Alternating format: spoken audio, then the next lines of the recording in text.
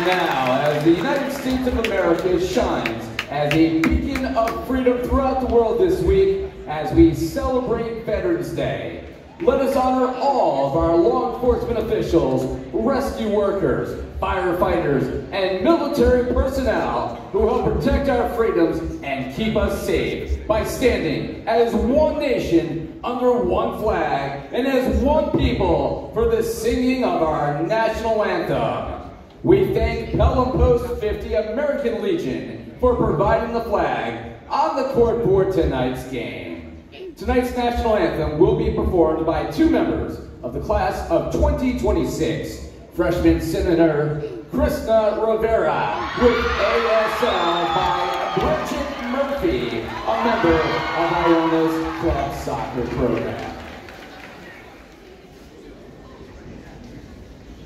Oh, say, can